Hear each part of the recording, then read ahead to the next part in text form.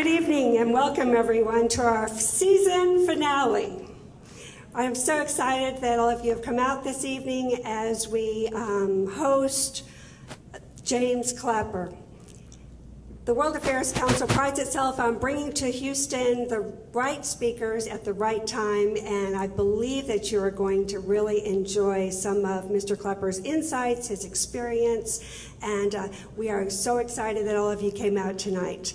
I do want to take a quick moment and do some housekeeping. So everyone take a few seconds, make sure your phone is off. Let's be courteous this evening. And I'm going to just double check mine because you never know. There we go. Okay. Secondly, I am so pleased that we have a full room and that we are partnering with the Brazos Bookstore to bring James Clapper and his book to you this evening. I want to recognize any of the individuals who are in the audience with who are veterans or who are in our active military. Is there anyone here tonight? Please stand.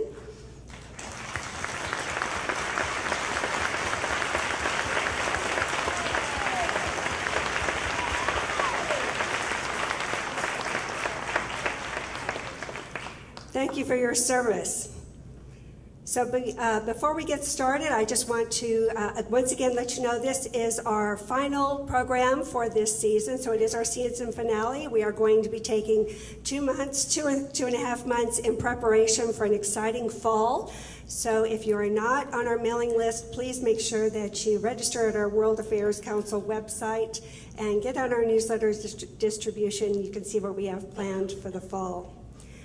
As always, we will take questions at the end, and there's blue question cards floating around. Mr. Clapper is going to be inundated with lots of questions, so if you do have a question, raise your hand at the end, and we'll pick those up, and we'll give them to him, and he can address those.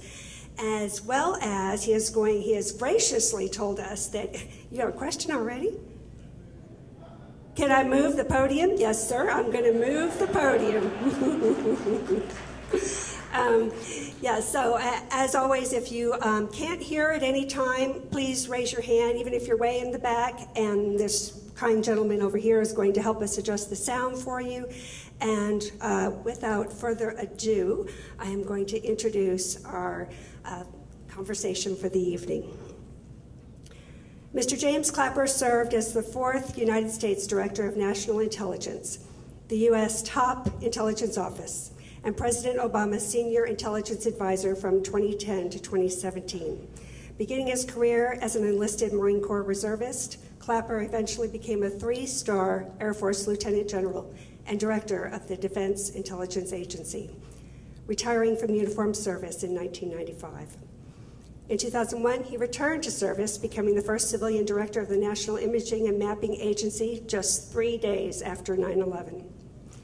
In 2007, he was appointed the Pentagon's top intelligence official, serving as an appointee for both Bush and Obama administrations, before President Obama appointed him as the Director of National Intelligence.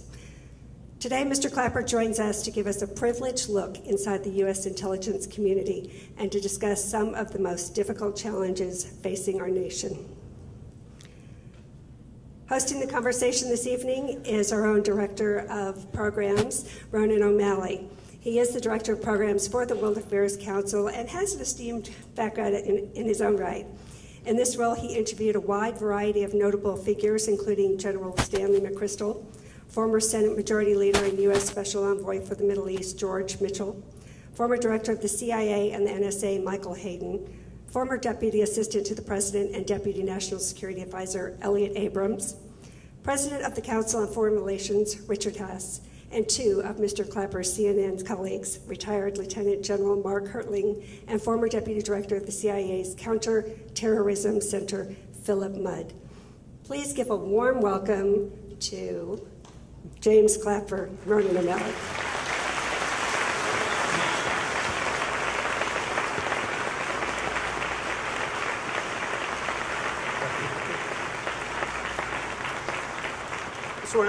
Thank you all again very much for coming. A wonderful crowd for a truly incredible and dedicated American who's dedicated 55 years of his life in various forms of service to the country. And again, I'd like to thank Brazos Bookstore for co-hosting this event with us.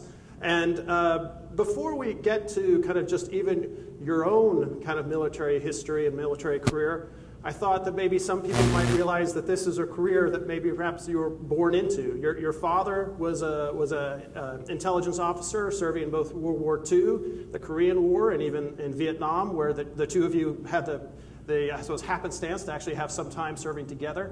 Can you maybe just tell us a little bit about your kind of life growing up back then? I mean, starting with, I think I remember you saying your youngest memory is when you were just a toddler. You were on a troop transport very shortly after World War II, pulling into Livorno, a port city in southern Italy, and your ship was struck an existing mine in the harbor. Yeah. Well, first, it's great to be here in Houston, and I'm really overwhelmed with the turnout here. It's very humbling, and it's great to be here. Anyway, to the question.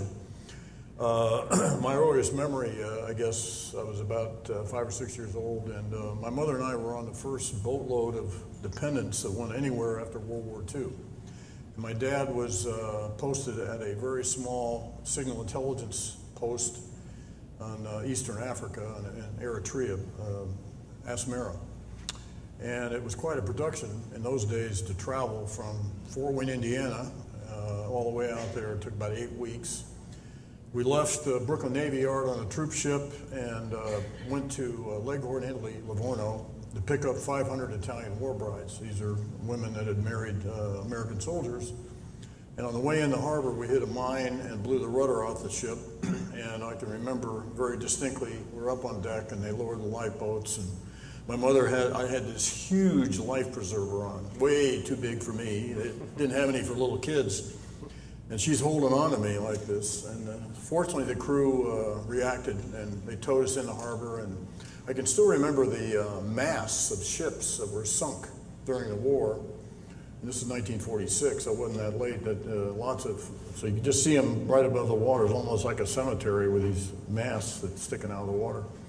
So we were laid up there for a couple of weeks. They repaired the rudder, and we eventually made it to Alexandria, Egypt. Landed there, and it put us up in the old this old British hotel, which has since burned down. And so my parents, my dad met us there, and he was a first lieutenant in the Army. And they sort of parked me at the top of the stairs and this little suite area, and at the foot of the stairs was a small bar. So they went down and just have a drink, reunion drink. And it turns out this bar was frequented by King Farouk. And he was there, and he started hitting on my mother. And, so my dad had a drink or so, and he took a swing at the king, which is not a good thing to do. And my first memory then was that experience was about 2 o'clock in the morning, and my mother is waking me up, and we're packing our bags, and they got a plane for us and hustled us out about a week early to get us out of Egypt. So anyway, that was... So maybe just to move a few more years on from that point, I think perhaps a sign that your family knew you truly were meant to be an intelligence officer. Yeah. Could you talk about your summer in Philadelphia that was quite different to your typical 12-year-old? Well, first of all, just to make sure everybody knows what my dad was doing. He was a signal intelligence officer, which is during World War II, a collection of Japanese and German messages and then converting them into intelligence. And most everybody, of course, after the war ended, everybody demobilized. Most people got out of the military, took their uniform off and went home. But he was captured by this mission, and he stayed with it.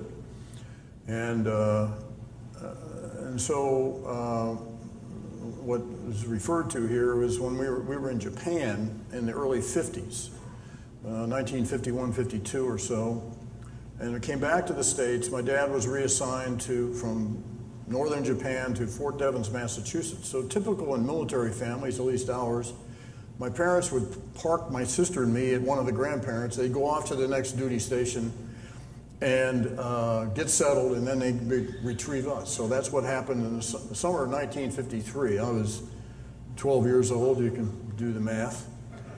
And my parents parked me at my grandparents' house in Philadelphia. And the big novelty of the day was television. We didn't have television in Japan in 1951 and 52. But my grandparents had this huge television set, black and white, of course. And they do what I'm doing now as a grandparent. They spoil the grandkids. So I got to stay up as late as I wanted and watch TV every night. It was great. So one of the first Friday nights I was there, and I watched a movie, and it went off about 12:30 in the morning, and so I thought I'd surf. Well, in those days, you actually had to walk up, to the TV and turn the dial. I see many in this crowd understand what I'm talking about. And so I was turning the channel between channel 4 and 5, and I heard this talking. No picture, talking. And I just stood there and held the dial for about 10 or 15 minutes and figured out it was the dispatcher for the Philadelphia Police Department. Well, in those, 1953 in Philadelphia, there's all kinds of murder and mayhem going on Friday and Saturday night. So this is pretty interesting stuff, just getting all these wild calls for shootings and robberies and all kinds of car wrecks and how the police reacted to that. Well, it was kind of interesting. Well, I got tired of holding the TV selector dial between channel 4 and 5, so I made sure I could get the signal back, and then I ran out to the kitchen, got some toothpicks, and came back and stuck them in the selector dial. So I guess I hacked my grandparents' TV set. So the next night, I scrounged a map the city map of Philadelphia. And I started plotting where are the addresses for the police calls.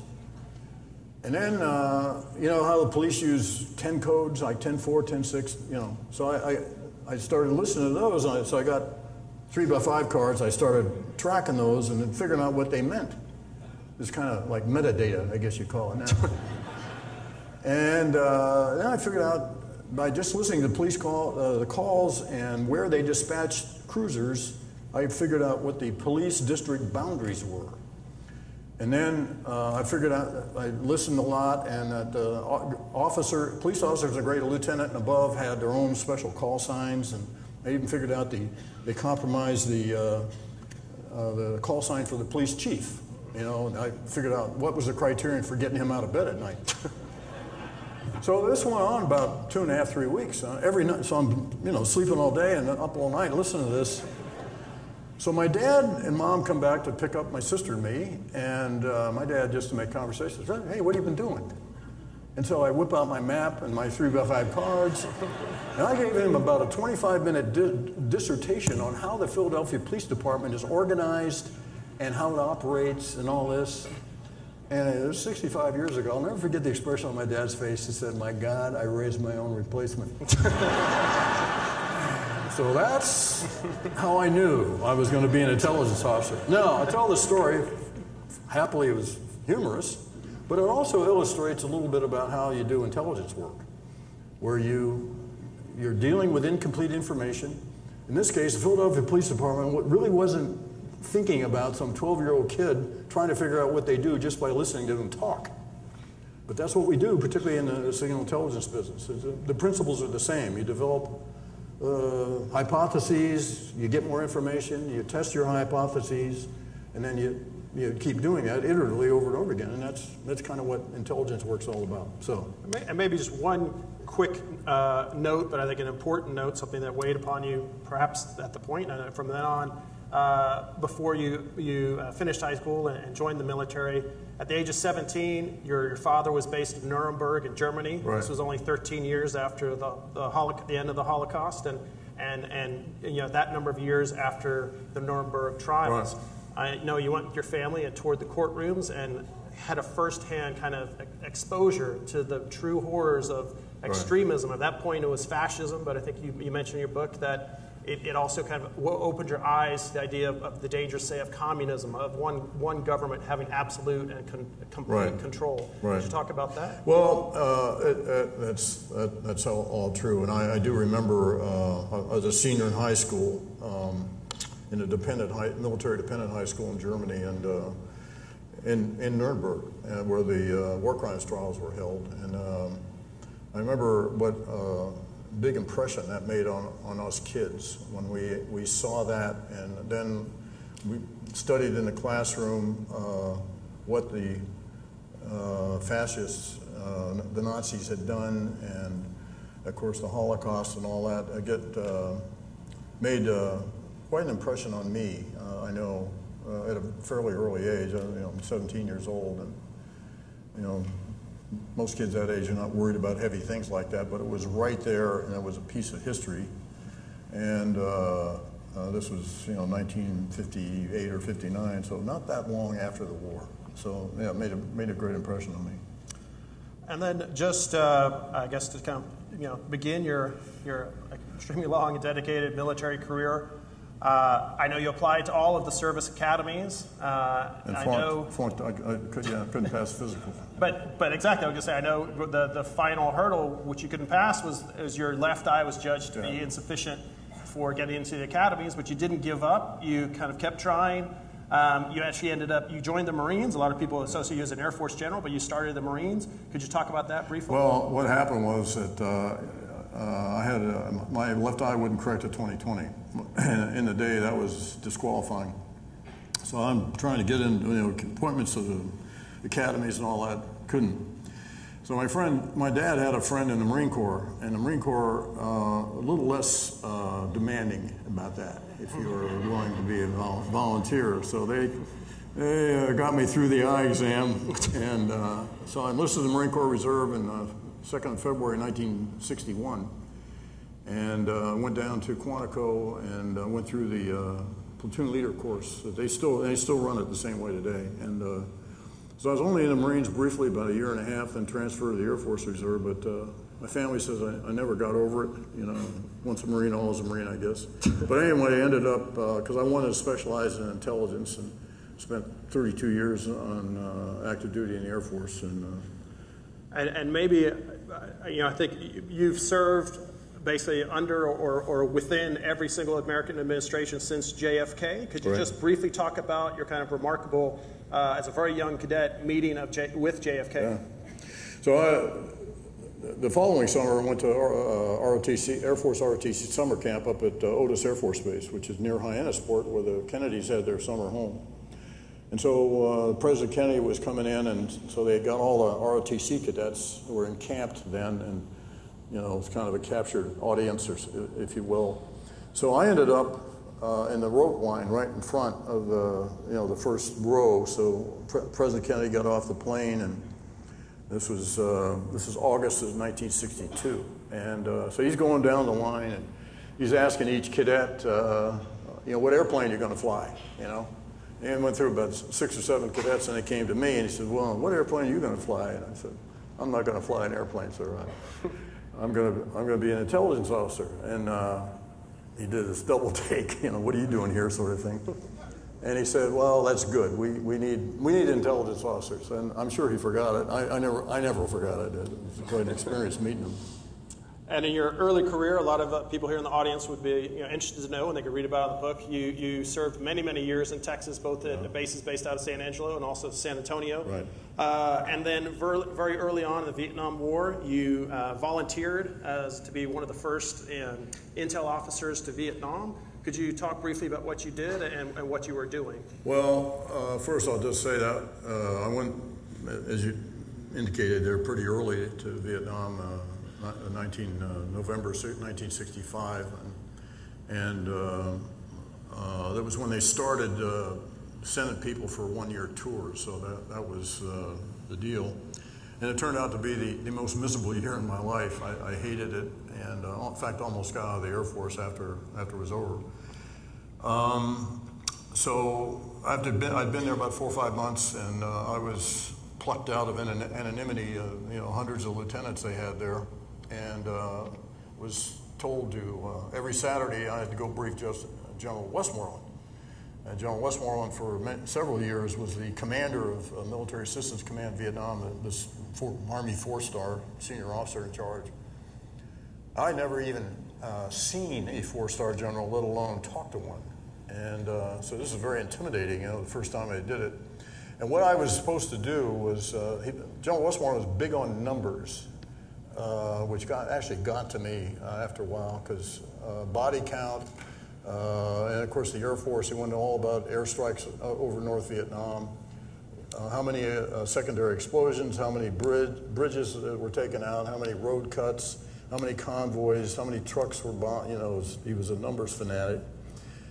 So we had there were two of us. One lieutenant briefed all these numbers, and then I went in his inner sanctum office. I had this big board with thought bubbles on it, and if we saw any SIGINT reflections, in other words, if we intercepted North Vietnamese talking about U.S. bombing them, he kind of ate that up. So I do these thought bubble charts. But first 3 or 4 Saturdays I did this, and I was scared to death. But after a while, I got actually kind of disillusioned because I always thought, gee, a 4-star general and lots of medals and all that, this guy knew what he was doing and had a strategy for winning the war and all that. And then I found out, no, he really didn't. He was just there counting stuff. And it was very disillusioning. And so at the end of the year, I was going to come back to San Antonio at Kelly Air Force Base and finish my master's degree. I was going to St. Mary's University at night and finish that and go to the National Security Agency and do cryptograms the rest of my life. And once again, you know, fate, a friend of mine called me and he was going to pilot training and he said, would you want to interview for to be the aide to the commander of the old Air Force Security Service, a 2-star. So, yeah, what's an aide do? Sure, okay, I'll try. So I did the interview, got the job, and that led to a series of people that mentored me. And I always talk to young people about the importance of mentoring, or anybody. It had a huge impact on my life, and it all started quite by accident. And I mean, there's so much to cover, but maybe just to touch upon a few highlights that a lot of people might know or remember from the news. Not too many years after that, basically into the 80s, you were basically the commander of all U.S. intelligence in Korea. Can you talk about, for any people who may not remember or to be familiar with it, what at the time was the Soviet Union's shooting down of the Korean Air Flight 007, and what your role was in that, and kind of in a bigger, broader sense, what Reagan's role was in that in terms of what he chose to declassify? Yeah. I was actually I was in the Pentagon when that occurred. It was 1983 when the Soviets shot down KAL 007 airliner, and I had. One of the things when somebody like me writes a book like this, you have to get it cleared by the government to make sure that there's nothing in it classified. So we spent about 2 months arguing with NSA about what I wanted to write about this story, but we finally prevailed. And the reason I wanted to do it is because it is in some contrast with the shoot down of MH17, the Malaysian airliner that the Russians shot down over Ukraine. And so there's quite a difference there between 1983 and I think that happened in 2014 or 15. Yet the behavior of the Russians exactly the same. And they try to avoid any culpability, any responsibility, did all they could to try to blame somebody else. And they did the same thing in 1983 as they did when they shot down the Malaysian airliner. And I'm not a big fan of the Russians. I'll make that clear right up front. Had a lot of dealings with them over the years. And maybe just to move on a few years from that point, you highlight in your book that you and the intelligence community sees their goal basically not as being there to kind of help establish or define policy, but your job is to inform policy decision makers and reduce uncertainty and reduce risk. As part of that, during the administration of George Bush 41, some people consider him the father, someone here in Houston we have fond memories of, you were appointed to be the director of the Defense Intelligence Agencies, and then you retired in the mid-90s after, I think, 32 years of military service. During that time, you moved 23 times, and it wasn't just moving across town most of the time. Going on from that, I think to bring it into kind of more recent times, you went into civilian life, but you were called back when Bush 43 came into office. Yeah. You were brought back in, excuse me, to be the new director of what's now called NGA, have been called NIMA, the National Geospatial Agency, the agency in charge of satellites, imagery, and mapping. And you were due to take office on September 13th, I believe. Right. Can you talk about that obviously difficult time? Well, obviously I was approached about coming back to government, and I was in an industry, but working for the intelligence community as a contractor. I taught intelligence at the graduate level, and I was called back and became a civilian in the government and did the Covert Towers investigation, which is when I personally got religion about terrorism. This happened in June of 1996. It was quite an experience. I did some other things back for the government, so then I got a call out of the blue in the summer of '01. Would I come back and head an agency which was called the National Imagery and Mapping Agency. And then what this organization, a few thousand employees, who mostly civilians, who do mapping, charting, and geodesy, and analyze overhead imagery collection for intelligence purposes. And so this agency was put together in 1996, and I was brought on as the third director, but the first one who was not active duty military. And so everyone all adults in the room certainly remember exactly where they were when we had the 9/11 attacks. And I was in St. Louis. 1/3 of the agency is in St. Louis, and I was getting briefed up. And I eventually took over about 2 days later, and did that for almost 5 years. I ran afoul of Mr. Rumsfeld, and he let me go early, and that was okay. And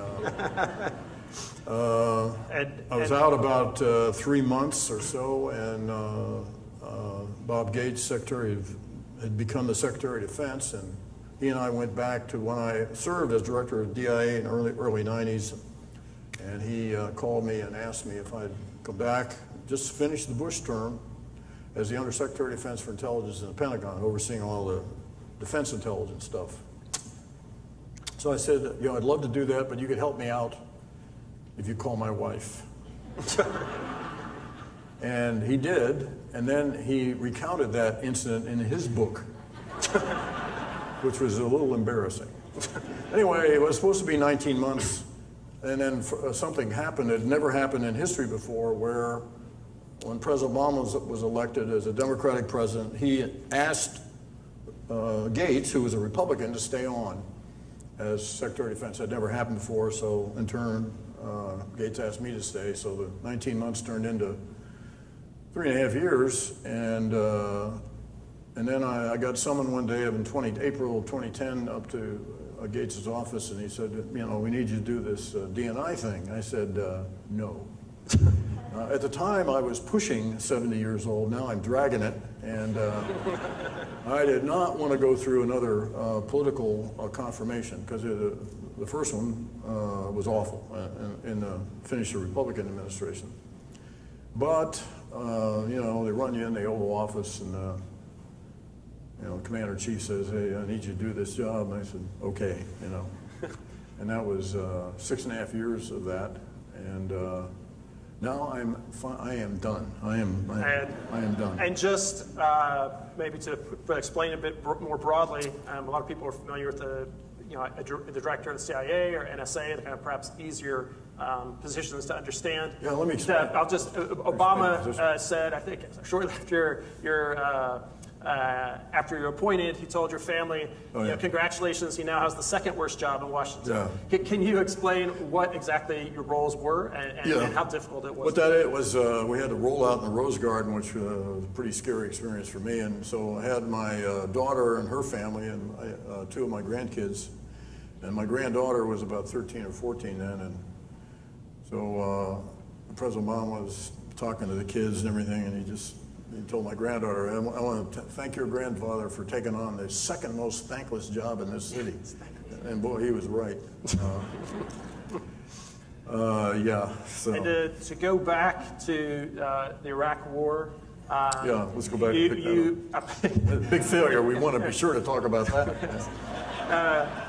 As the director of the NGA, you mentioned in your book that it was a lot of your geospatial intelligence, your satellite imagery, that was basically used to kind of, with basically building the case against Saddam with regards to weapons of mass destruction, and some of what Colin Powell used in his presentation before the UN, basically before receiving basically kind of the international approval for the invasion. Can you talk about what it is you think happened? Did a policy start leading intelligence instead of intelligence informing policy, or where do you see the failure? Well, first, I mean, the general principle that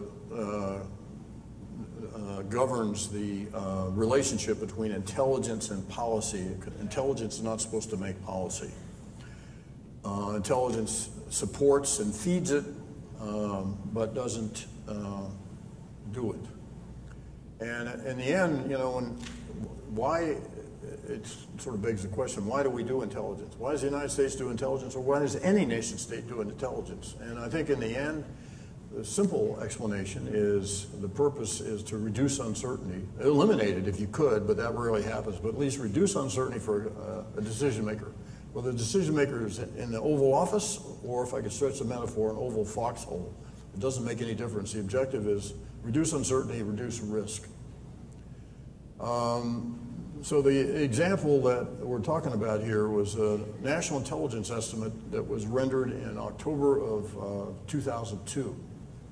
And I remember it very well because my fingerprints are on that NIE. And it was a terrible mistake that the intelligence community made. And it was used by a very willing administration as a justification for invading Iraq. And what the NIE said, National Intelligence Estimate, and NIE is the apex, it's the top-ranked intelligence product that the intelligence community produces for the president and other senior policymakers. And it was a combination, and why did it happen? Well, it's a combination of groupthink and not understanding the veracity of the collection sources that were used to generate that NIE, and it led into a whole bunch of house of cards sort of thing, notably Colin Powell's speech in the UN, which was very compelling, very convincing, laying out the evidence we thought we had about the presence of weapons of mass destruction in Iraq, and that was the excuse that the Bush administration used to invade. And of course, there are obviously all kinds of implications there in terms of what happened as a result of that invasion, not the least of which certainly was the loss of life, many people wounded, and the billions and billions of dollars that we've spent in Iraq. So a key source of that drove that NIE was called, the project name was called Curveball, and this was a German human intelligence source that the Germans had access to, but we didn't. And he conjured up, rather convincingly, all kinds of stories about weapons of mass destruction, biological weapons research that the Iraqis were doing. And a lot of the NIA hinged on his reporting. Now, it turns out he was bad. He was an alcoholic, had all kinds of mental issues and all that. And when we approved that NIE, we didn't know all that. So, and of course, there was a certain amount of groupthink where we didn't allow for dissent. In other words, we kind of wanted everybody, the common denominator thing, where everybody get on board so we'd have a unanimous assessment. So I think the lesson here is, I like to say that the intelligence community is a learning organization, and we went to school on that and have built-in safeguards to try to prevent that sort of thing from happening. So for example, when I was the Director of National Intelligence, we have a meeting of what's called the National Intelligence Board, which is all the seniors for the intelligence community to vet and approve an NIE. The first thing we do the very first thing we do before we start the discussion is to have each agency, each component that contributed collection to that NIE has to stand up and attest to the veracity and the credibility of the sources. And if any of the sources turned out to be bad, they're withdrawn. And each agency director has to certify in writing the veracity of those sources. And we did a lot of other things, you know, we do excursions, what if we're wrong? We do red teaming, you know, man from Mars, look at the evidence. We did a lot of things to try to prevent a recurrence of what was a terrible, terrible mistake.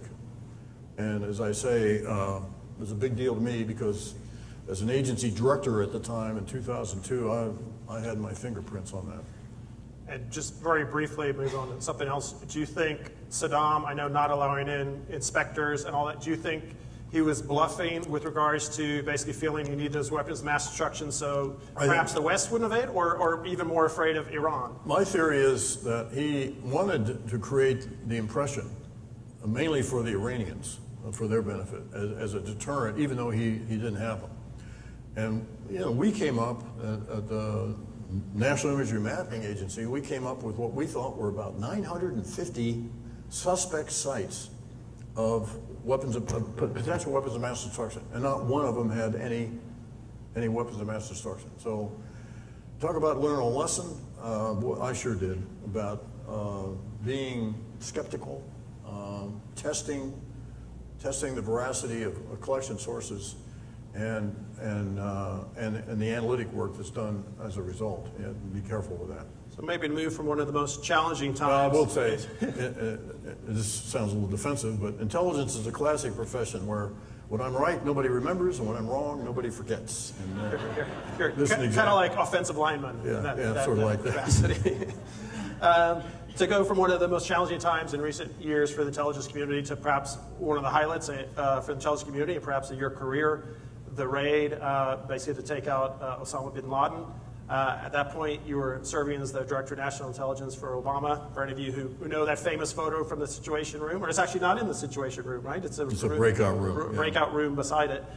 You're in that photo. Someone took your seat, so you are standing. Yeah. But can you There's an inside baseball story here. So there's an iconic picture that was taken of us. Actually, we were in a very, very small breakout room watching the raid go on. And the reason we weren't in the main Situation Room, which isn't all that much bigger, is because Tom Donilon, who was then the National Security Advisor, did not want to create the image that the president was reaching out and running this tactical operation, which of course we didn't. So for some reason it was okay to go in this little bitty room next door and watch it. But anyway, so I would have, in the famous picture, I would have been sitting next to the Air Force one-star general that was actually driving the computer so we could watch. And being an older fellow, I had to run out and go to the bathroom. And I lost my seat to Dennis McDonough, who was then the Deputy National Security Advisor, later the Chief of Staff. So anyway, the thing I will never forget about that, I mean, there have been books written about it. There's, you know, what's new about it. I'll just give you an impression of mine. We were closeted in the West Wing for 13 hours, you know, during the course of the raid. And when we were pretty sure it was UBL, basically preliminary DNA that confirmed, we were about 95% sure it was him. So the president was going to make a speech just to announce it that Sunday night, about 11 o'clock. And everybody had been so focused, so intense on this. And I remember, I'll never forget, walking out of the West Wing along the portico by the Rose Garden, and of course it had gotten out what had happened, and there was this huge crowd in Lafayette Park across the street from the White House yelling, USA, USA, USA. And boy, it just hit me like a ton of bricks. I mean, a very emotional thing then. Because it was closure for the country and certainly closure for the intelligence community I'll never forget that. And you know, maybe just briefly to touch upon a point from that. In essence, I suppose there were three options. One was to kind of continue waiting and see if you get a higher degree of certainty. Second was to use a drone strike or something similar to kind of take out the entire compound.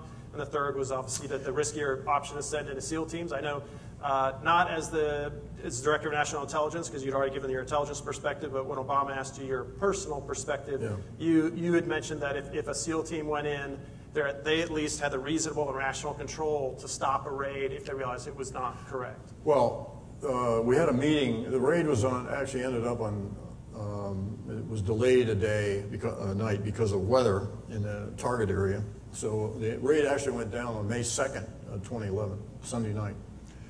Thursday was, the previous Thursday was the last meeting we had of the small group that actually knew about this, because it was very compartmented. And of course, for obvious reasons, if it leaked, and we'd lose them. So the president went around and asked everybody what their opinion was about, should we do it, the raid, and if so, how? And we got all wrapped around the axle on confidence levels. Somebody said, well, I'm 40% confident. Now, the issue was Osama bin Laden there in the Abbottabad compound? And we hadn't seen him in a long time. And so we had this big debate about, I'm 40% confident, I'm 60% confident, I'm 70%, which is all subjective. And it came around my turn, and I told President Obama that you ought to ignore all the percentage stuff and pay attention to the analysts that have been following him for literally years. One of the analysts has been on just tracking UBL for like 9 years.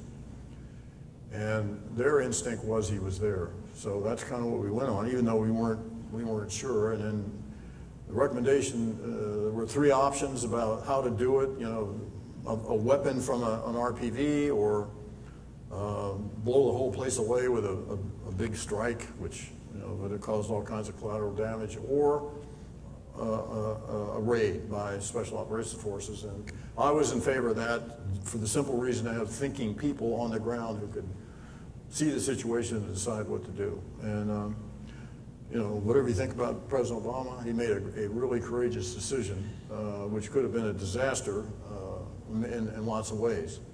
But it turned out it was a great success, classic example of intelligence and special operations operating together. Really, it was certainly had a lot of lowlights when I was the Director of National Intelligence, but that was clearly the highlight. And then moving on to another chapter you cover in the book about Benghazi. A lot of people talk about the Benghazi raid. In reality, it was just 3 separate attacks, and it was on 2 different locations. One on, in essence, what was the consulate, and that was on a nearby CIA facility. Can you talk about Benghazi and why you think it is that became so politicized, more so than almost anything else? So there's a chapter in the book that devoted to Benghazi, in which I tried my best to set the record straight, at least from my standpoint, about what happened and what didn't happen. And first of all, I think the most important thing was that it really wasn't a classic terrorist attack at all. It was more like vandalism and looting and setting fire to things. It didn't have any of the classical characteristics, no IEDs. They didn't, the people that came on the compound didn't even know the ambassador was there.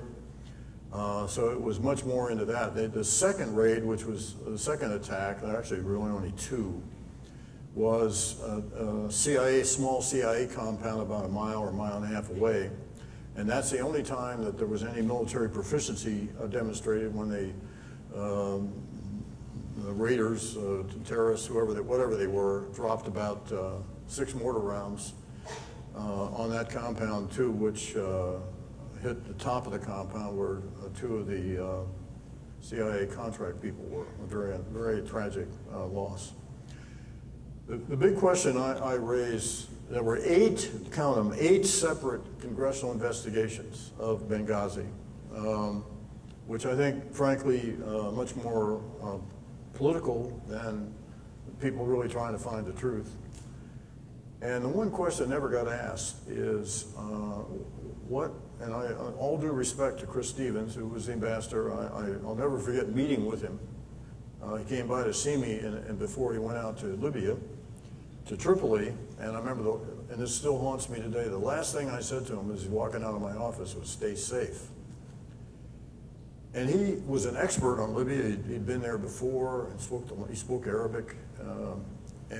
But the question I've always wondered about was, what was he thinking to go to Benghazi, a known hotbed of extremism, on the anniversary of 9/11 against the backdrop of this terrible video that had been circulating in the Mideast, which was causing all kinds of riots and demonstrations in places like Cairo and that sort of thing.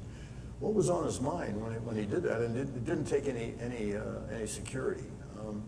Ambassadors are in charge. They make those decisions. And you know, no one ever raised that question. You know, we spent a lot of time finger pointing at other people. But anyway, I won't go into all the gory detail. The one thing we did do, which and one thing I failed at here, was we put together a reconstruction of what happened. We used three-dimensional graphics. We embedded the RPV video, drone video, and most tellingly, surveillance camera footage. We put together a complete sequence of what happened in this attack. And I wanted to declassify this and get it out to the public, because it really told the story of exactly what happened and what didn't happen. And couldn't get past, and I apologize if there are attorneys in the audience, but lawyers were concerned about that because, one, it could jeopardize the prosecution because they're still tracking down these people that participated in the raid. That was a major reason. And there were other complications I won't go into here, but it was a frustration of mine. I couldn't get that out to the public. So I tried the best I could, because you could see it graphically, and try to lay it out in this one chapter in a book. Another major point in your career as DNI was the Iran nuclear deal. You mentioned, obviously, you have no illusions about Iran and the regime, that it's a very repressive and autocratic and dictatorial regime.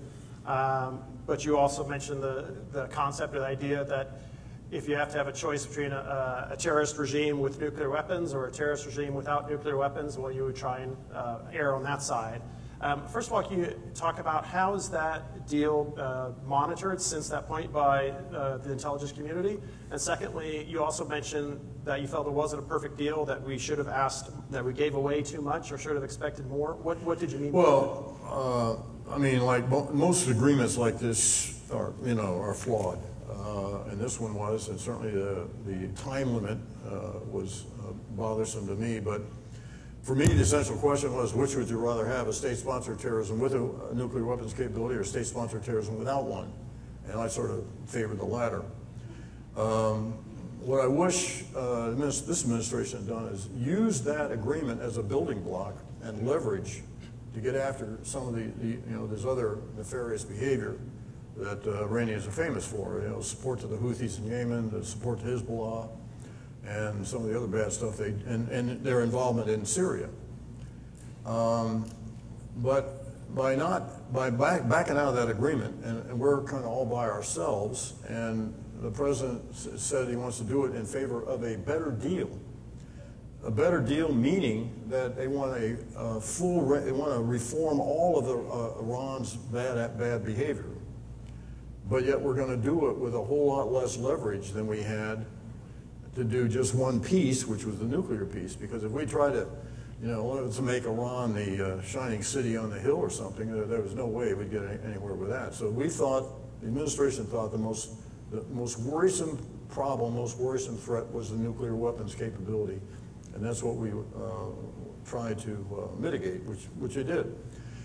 The Iranians abided by and still are in compliance. And they got rid of all kinds of highly enriched uranium. They cemented up their water production plant, which you need for heavy water production, which you need for plutonium. They submitted to unprecedented surveillance by the International Atomic Energy Administration. They have surveillance cameras, sensor systems, all kinds of stuff. And the Iranians submitted to that. And we're sort of walking away from that, and with a whole lot less leverage, because all the countries that came together imposed sanctions on Iran, which brought them to the table. They're not going to join us. The European countries, they're good with the deal. So to me, we sort of lost leverage. I fail to see how, and believe me, I had a very unpleasant hour and a half with Prime Minister Netanyahu about this in 2015, but I fail to see how this, not having it, somehow enhances the security of Israel, which is a big deal to the United States and a big deal to me personally. Anyway, trying not to be political here. So. And just to move on to two other kind of notable events and I guess notable people. One, I guess, is the idea of the institution of WikiLeaks, Julian Assange, but then also with regards to specific individuals, could you talk about what it was with, say, Chelsea Manning and with regards to the leaks regarding U.S. intelligence and footage they had, and then, of course, Edward Snowden. And perhaps could you also talk about the fact that both Manning and Snowden were perhaps lower and or perhaps mid-level people within their field, but how is it that they were able to access so much information? I mean, each of them gave not just hundreds or thousands of documents, but hundreds of thousands of documents and perhaps even more. Well, that's a direct function of the ubiquitous availability of information, and the intelligence community is no different from that. Than what we all experience. We're all inundated with lots and lots of information. We have lots and lots of sources of information to draw on, and so they had access. And both Chelsea Manning and then Edward Snowden, one man's leaker is another man's whistleblower. That's an endless argument. But especially Edward Snowden had done grave damage to our intelligence capabilities. Less so with Manning. As a result of that, the intelligence community has instituted an insider threat detection program where, we're constantly monitoring the electronic behavior of employees, and now we're going to go to a system of continuous evaluation where employees are going to be monitored on their off-duty behavior as well. I worry about that, frankly, because I have a grandson in the business. My grandson, oldest grandson, works at CIA. He's a millennial, needs lots of feedback. And we have a lot of conversations about, hey, this place is getting to be too much Big Brother. I don't want to work here. And I do worry about the impacts as a result of these two serious leaks. Breaches of hemorrhaging of information, but particularly by Edward Snowden. And if you're paying taxes, by the way, we're all paying to recover from what the damage that Edward Snowden did.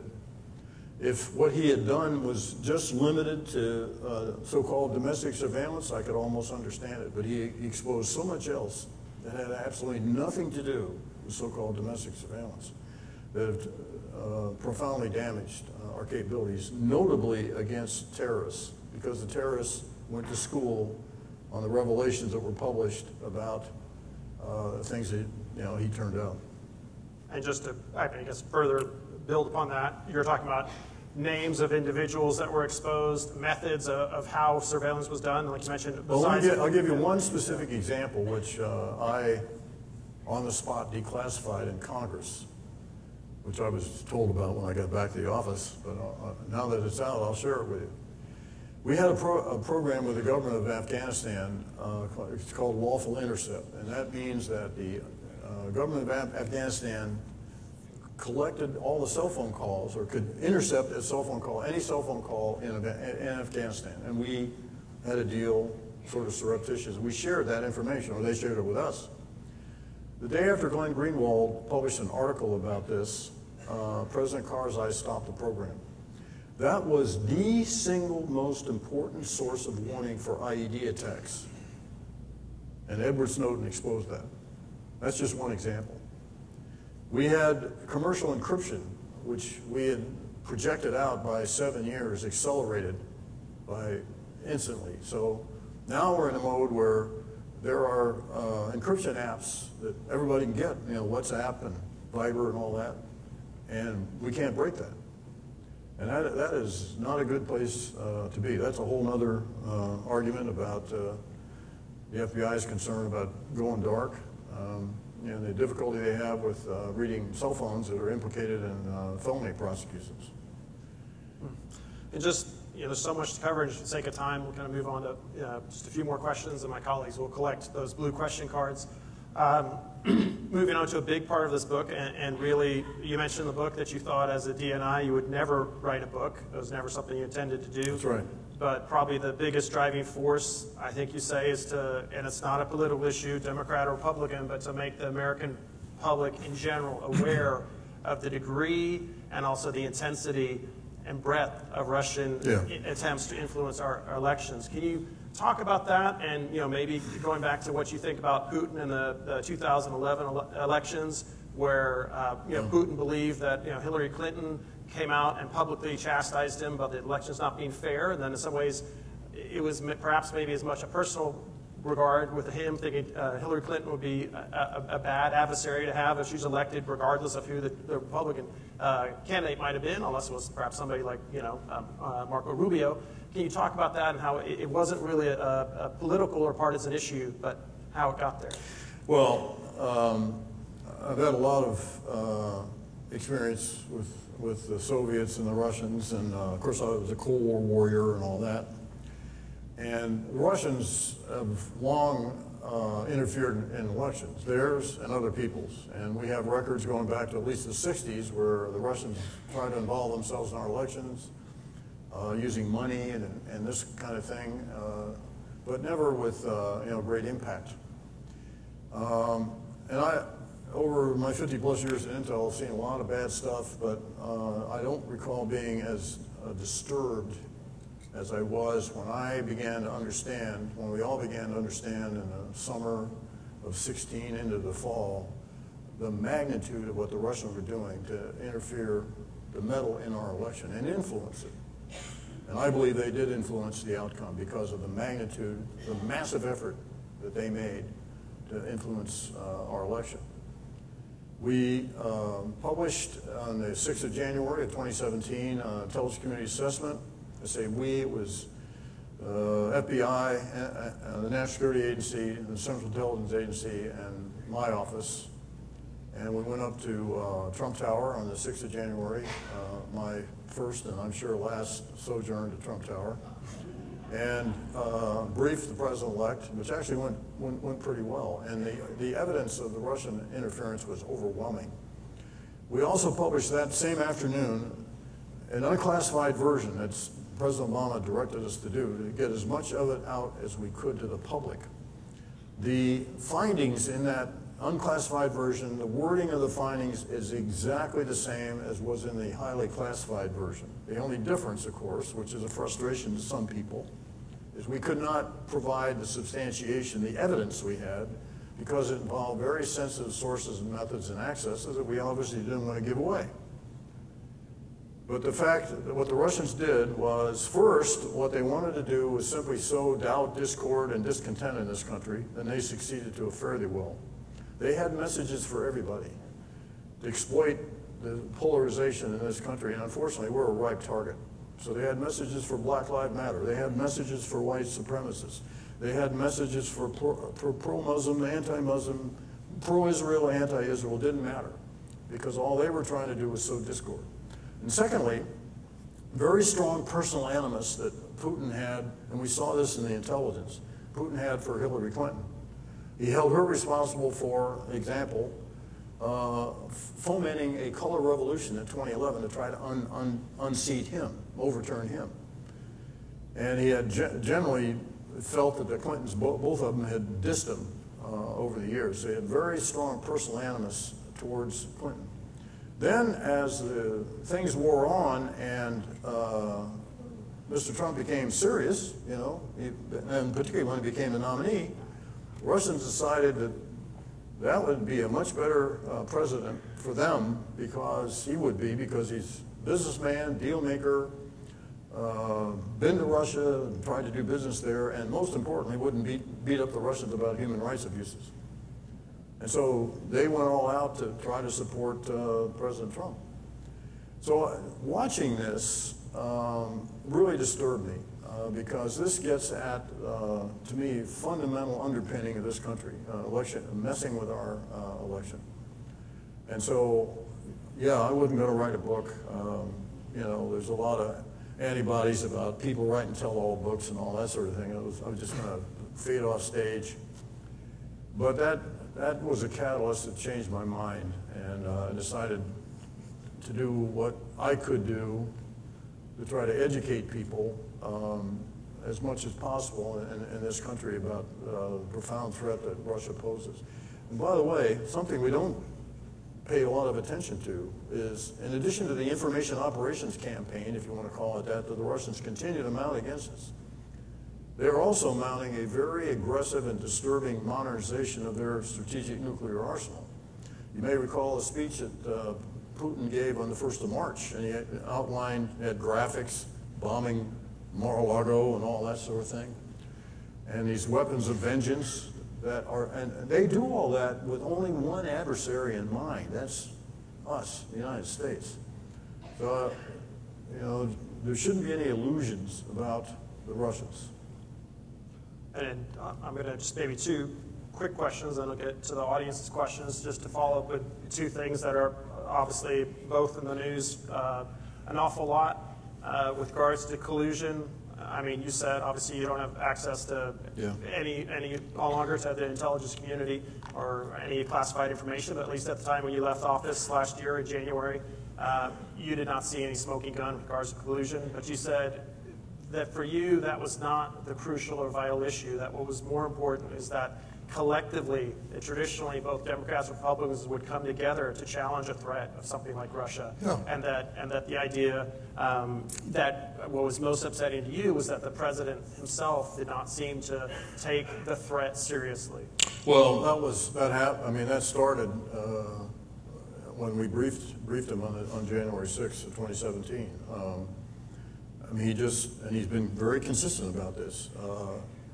He had great difficulty accepting what we were presenting to him because, in his mind, it cast doubt on the credibility or the legitimacy of the election. And as a consequence, I find, you know, his sort of aggressive indifference to the threat posed by Russia is bothersome. And I don't know why. You know, there's all kinds of speculation on why that's so. But I just think, as a commander-in-chief, in the face of this serious threat that posed by Russia, there needs to be, I think, a clear articulation from him as the commander-in-chief of what we're facing. And in the absence of that, there won't be a sense of urgency that's needed to galvanize not only the government but the public about this. So that was my small attempt to try to alert people as what I believe is a serious threat. And that to me is far more important than whether or not there was collusion or not. I think the country needs that resolved one way or the other. I think the only hope is Bob Mueller, whom I served with when he was director of the FBI. And regardless of the outcome, the country needs resolution on that issue. It's hanging over us like a cloud. But that, having said that, to me is secondary to the bigger issue, which is the Russians. And just another thing that's been in the news, especially just over the last few days, this idea, this concept of perhaps an informant working with the FBI. With regards to the Trump's campaign. He was making contact with people that the intelligence community was concerned that those people had connections with regards to Russians or Russian operatives. I believe today or yesterday, the Republican chairman of the House Oversight Committee, Trey Gowdy from South Carolina, said that this is basically the FBI following standard procedure. How do you address that issue? But it's also become very politicized. Well, of course, everything becomes politicized these days. I mean, to me, the FBI was doing its job. It was using the most benign form of intelligence gathering, an informant. The FBI uses informants a lot, and they get very valuable information from informants, many of whom have worked for the FBI for years. And unfortunately, this one has been identified, which, of course, have a chilling effect on informants who are already working for the FBI, let alone the impact it'll have on recruiting others.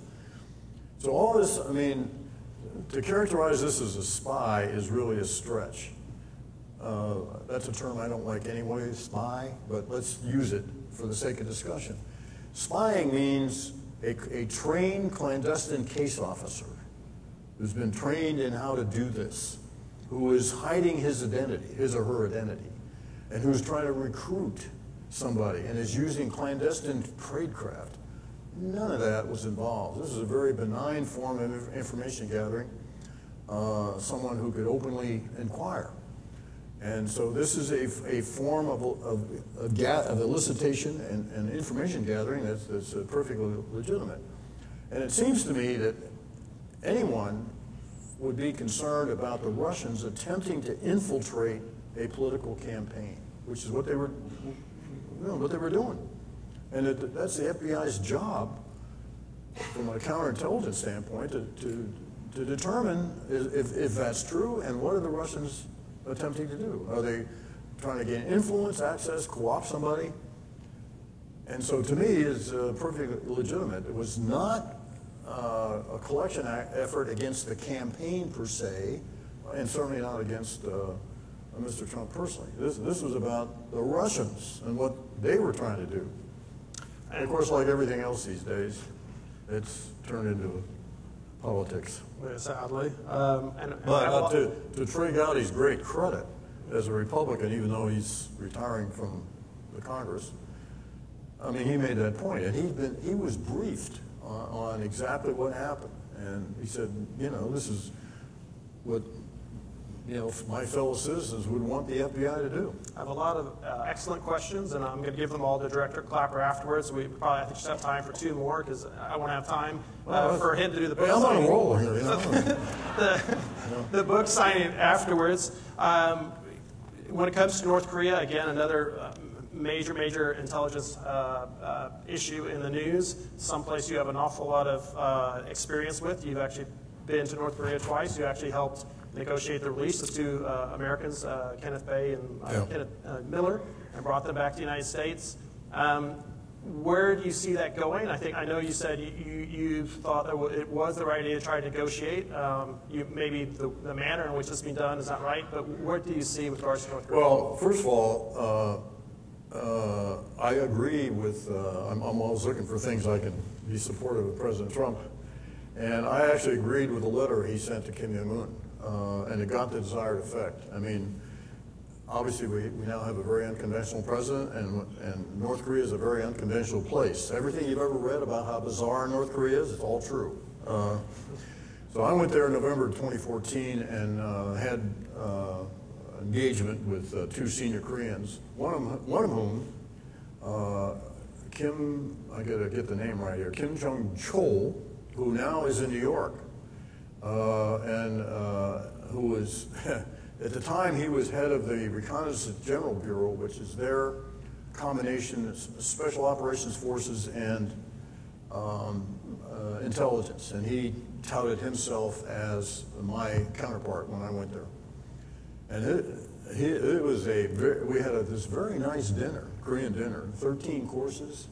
And it was one of the nastiest conversations I've ever had in my life. This guy was terrible. And so I thought it ironic they picked him to be the interlocutor with Secretary of State Pompeo, because he was awful. I mean, he just hates the United States, hates Americans. Oh, it was an awful conversation I had with him. But he's in a new role, and he is a trusted confidant of Kim Jong-un. So if they have the summit, what should be the expectation? What might be done to do something productive in a summit? Well, I think what they first ought to think about, not some grand deal, grand bargain on denuclearizing. By the way, when I went there, and the first talking point the White House gave me to recite to the North Koreans was, "You must denuclearize." Well, that was a non-starter. They weren't about to do that, weren't going to talk about that. And they specifically cited Muammar Gaddafi, the Libyan guy that negotiated away his weapons of mass destruction, and it didn't turn out so well for him. Well, they went to school on that. So for them, nuclear weapons is their ticket to survival.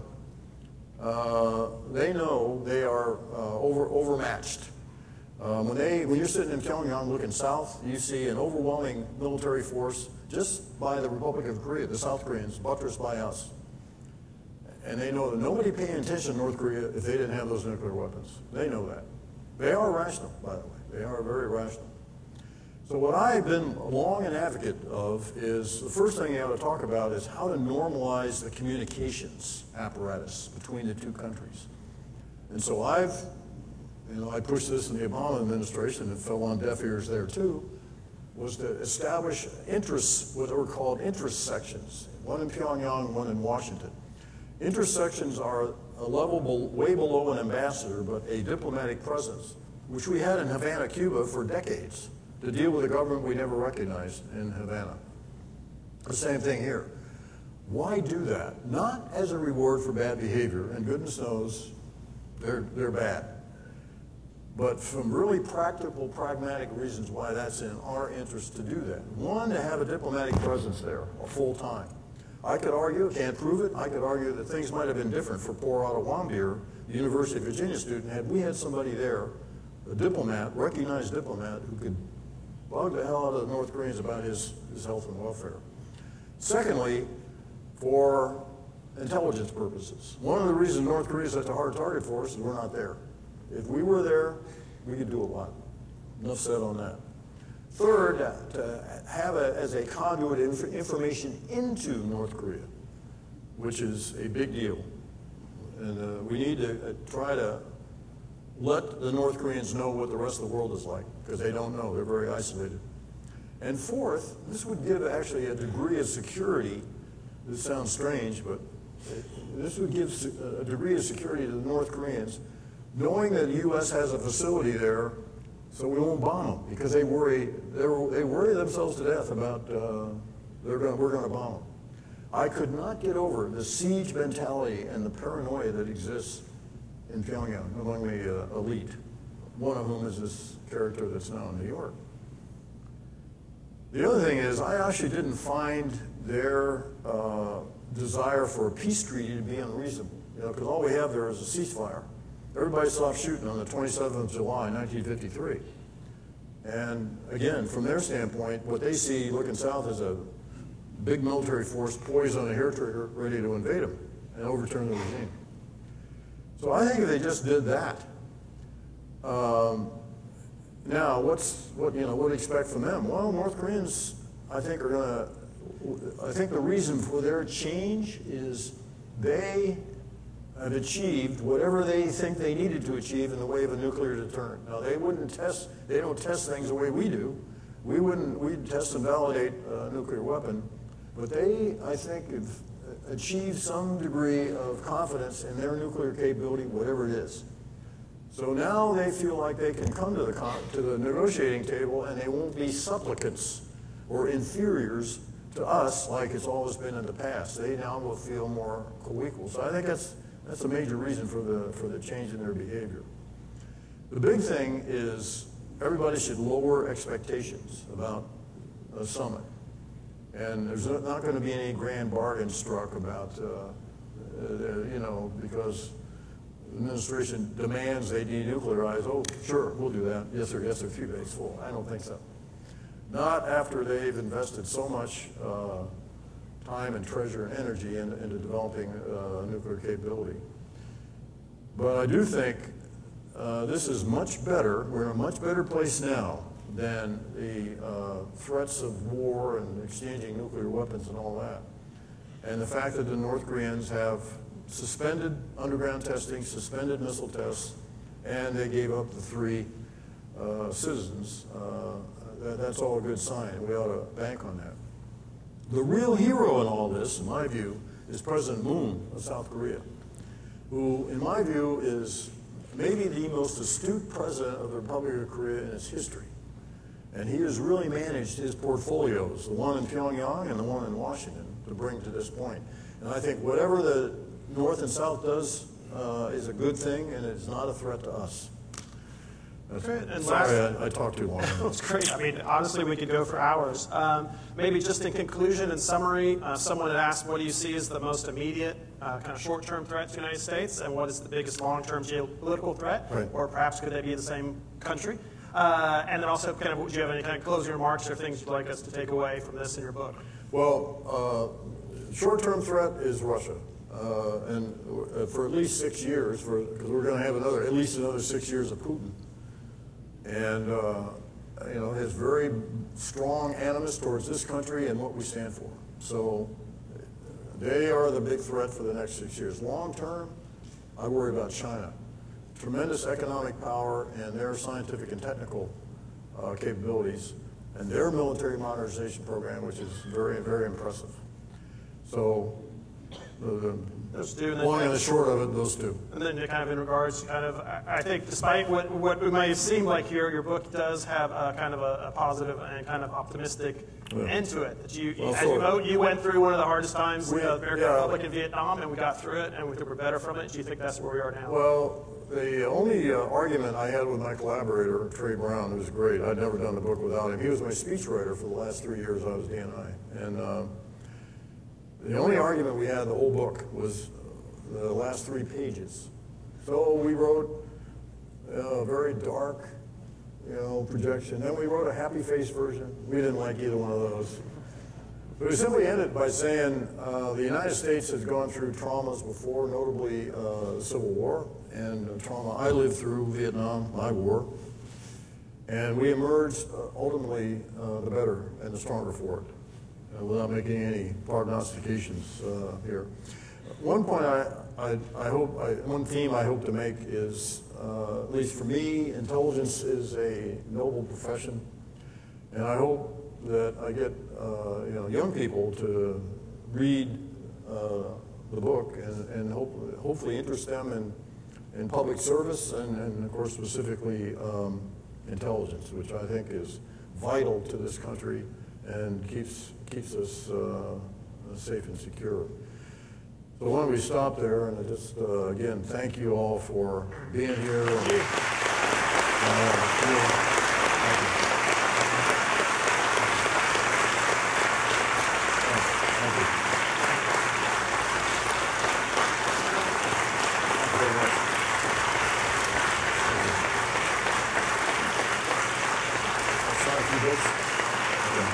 Thank you.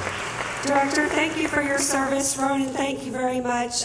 Intelligence is important, and that's why we have the World Affairs Council, so you can be more informed. Stay on our website, wachouston.org. Thank you to Brazos Bookstore, to the Bayou Place. I hope you enjoyed Director this afternoon. And he is going to be signing books. There will be a line. He is only going to be able to really sign books, not answer a lot of individual questions. So go ahead and get in line, and thank you again. We look forward to seeing all of you in the fall. Have a great summer.